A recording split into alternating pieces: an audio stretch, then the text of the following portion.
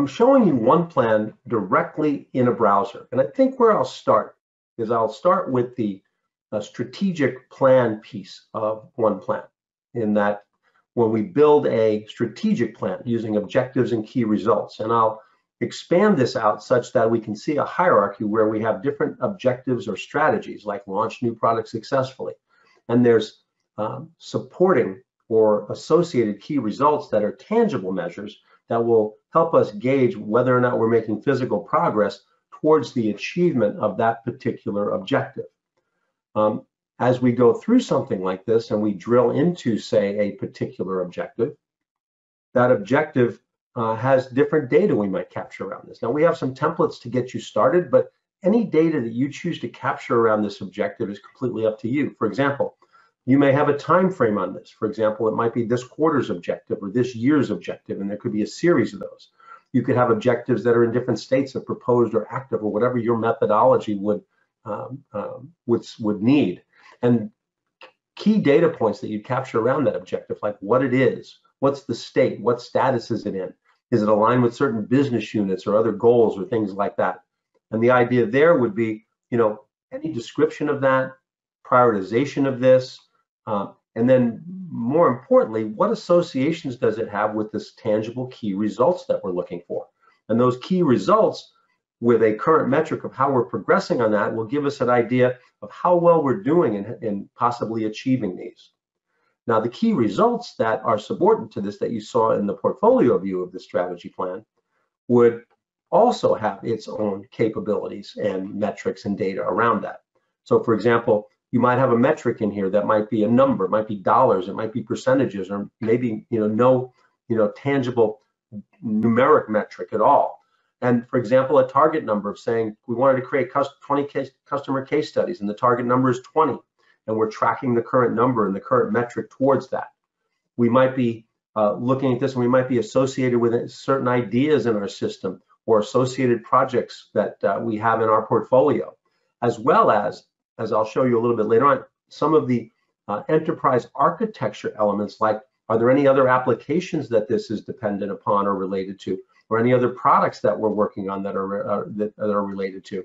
And these types of things are important to understand, the things that are impacted by the things that we're trying to do here, or the efforts and the elements that are supporting us being able to successfully create those 20 customer case studies. Now, if we go to the enterprise architecture aspects of this and we look at that, OnePlan gives you the ability to create portfolios of different enterprise architecture elements. So for example, in this limited case, I've got a set of products that we're working on that are part of our architecture. We have certain business capabilities that are here. We have value streams that we've identified. And we even have applications that are part of the mix for an application portfolio. Each of these is really a portfolio in and of itself and can have its own data and attributes associated with it. For example, if I drill into a particular application here, the data we keep around this is much different than we looked at, for example, with our objectives and key results. For example, we may have a whole life cycle of a application that we want to support. There may be an overall description of this. There might be an application vision and mission and strengths and weaknesses, opportunities and threats. We might have a prioritization about this or a timeline for its life cycle. We might have an application budget, and even things like what objectives and what capabilities and what value streams and initiatives this application is associated with. So once again, these things are all interrelated. Even having things subordinate to this, for example, you can even have a work plan, for example, for a application. And this might allocate some other lifecycle things. For example, we might be planning out the different releases that we have across this application as we roll out different releases or upgrades. We might have a backlog of items that are supporting this. And in an agile approach, we might have features and user stories that we're contemplating or going to embark upon in order to make sure that this application stays current. And the idea here is that we can factor in all the dimensions that we'd like to on this application portfolio item, as well as even track financials around this. If we have costs and other things that we want to track, to have overall total cost of ownership information in here regarding those applications. Now, how does this relate to the overall project portfolio? Well, let me go there. If we're in the project portfolio itself, what I'm looking at right here is just a flat portfolio that is looking at all the different projects that we might be working on or initiatives. In this case, I have different plan types in here. I have projects which we've identified as being more waterfall type projects, and epics, which are more agile type projects. Also notice that we have different icons on the left side here. This allows us to use a variety of different execution tools to support each of these items. Notice I have some that are using Azure DevOps. I got some that are using, Microsoft Project or Office 365 Planner. And some are using a combination of both Project and Azure DevOps and connected to team sites for that collaboration that we talked about earlier on. The thing is that we have a lot of flexibility. And notice we also have projects with no icons at all, meaning OnePlan is fully capable of doing this without being connected to the other tools as well. So if I drill into a specific project, for example, and I go into the details of this project, notice that once again, this detail page is different than what we saw in the other elements from the strategy or from the application, for example, within the enterprise architecture. We can have different plan types that have their own project life cycles or phasing or gates. The data or metadata we categorize or characterize these things with. You might have a business case or an idea that some business case information came over from, as well as other things like project prioritization and snapshots of financials and schedule and effort and those types of things. But as I open up this enterprise architecture area, notice that this particular project is associated with 4 different key results. It also has a percentage split if we want to do allocations based on the sharing of cost, for example. And that percentage split may drive how much dollars is allocated or cost is allocated to those specific elements. And a capability to do those type of allocations exist. We're associated with 3 different applications that are related to this particular effort, as well as 2 different products, 1 value stream. And the idea is that this flows from this direction up to those elements or from those elements down to here, all interrelated in the way that we see fit. Now, not only the associations that are here, but all the things you would traditionally want to find in a in a portfolio management solution are here as well. For example, in a work plan, you have a work plan and a schedule in here. And as I had mentioned before in there, I have a waterfall-based plan here that allows me to build right here in OnePlan a waterfall plan from templates and other ways. It allows me to show this with or without a Gantt chart representation on demand. It also allows me to choose whether or not I want to build that plan here or possibly have it come from something like a Microsoft project that this one is particularly linked to, but that's optional. The other aspect in here is that we have other work types. So for example, if you have an Agile project or an Agile component, and this particular project has an element of both. And so in this case, I have a backlog in here that is actually can be built right here in OnePlan. I've got a list of features and user stories and even a sprint-based plan of which sprints these things are associated with. And this could either be built directly here in OnePlan, whereas in this case, you might have it connected to an Azure DevOps to bring that data in from the backlog that's being managed over in Azure DevOps, or it could be a Jira. Optionally, you can use those tools, but it can all be done right within here. We can also look into a resource plan.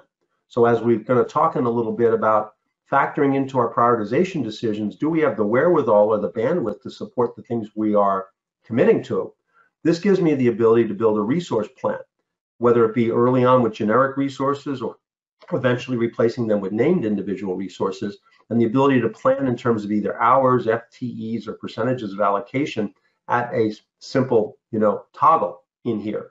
And the ability to also find over-allocated resources that are shown here and potentially find potential replacements and find resources based on criteria that allow us to determine, are there people in here who might have the ability to do a replacement and replace over-allocated resources on particular projects as we do that planning and reconciliation. We also have the ability to look at financial plans and actually track those as we see fit. In this case, I'm looking at a comparison between what we originally budgeted and what the revised forecast look like and how those are offset. We have labor costs that can be coming in directly from that resource plan we just showed you, as well as tracking non-labor costs, and even bringing those in from our financial system should we want to do that. All the elements that you'd want within your PPM solution and within individual project can be modeled right here within OnePlan. Now, if I go back out to the portfolio and I go look at a couple things. One is that resource planning that I showed you within the project, that does get aggregated into an overall resource plan, not just on a project by project basis. So for example, I could look at resource plans and have my resources aggregated by business unit, for example.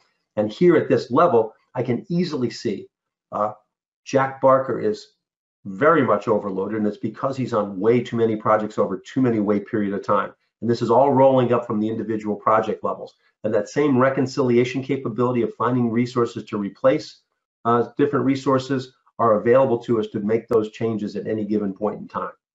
So the idea here is that a resource manager who has a more broad view and not just a project single specific view can do this analysis and that data entry as they see fit. Now back to the project portfolio. As we look before at this flat list of projects, we can also build project portfolio hierarchies. And for example, if I wanted to come in here and look at a particular different view and say, give me a portfolio summary, I could come in and say, here's a portfolio level, which has programs within the portfolios. And then within those programs, there are different projects and epics within those, all rolling up into entities that are programs that can have their own budgets and their own plans and all those different types of things. Or we could look at some other combination views within this portfolio. And that might be, in this case, I'd look at this project prioritization view that factors in your applications and your key results. So for example, if I look at associated applications in here and I look at associated key results, it's beyond just saying what is the prioritization score that we came up with based on some formula of how important these projects are in relation to one another. It also has us factor in what applications need to be considered as we choose this project. Do we have associated key results that are important, right, that might still be proposed or on hold? And do we have to actually get going on those in order to succeed at achieving those objectives or those key results? So for example, if I went into the associated key results and I tried to filter on a particular one, and I said, let's see, I'll say achieve an NPS or a net promoter score of 9 from our customers. So now I'm filtered down to just the portfolio items or projects and epics that are related to these particular associated key results. And in that, I can basically see all these projects are active. How are they progressing? Where do they fit in this? If some of them were not on track, or some of them were still on hold and needed to be activated, I can figure that out from this particular place and use that instead of just the prioritization score that we have traditionally looked at, as well as how well we're strategically aligned with our strategies that we've outlined in our strategic plan. Now, in this regard, we can also look at this from a prioritization perspective as well. If I go to more of a all-encompassing prioritization view, this one might give me a view here where I take a look at the prioritization scores and the rankings of these things, and I can rank them accordingly.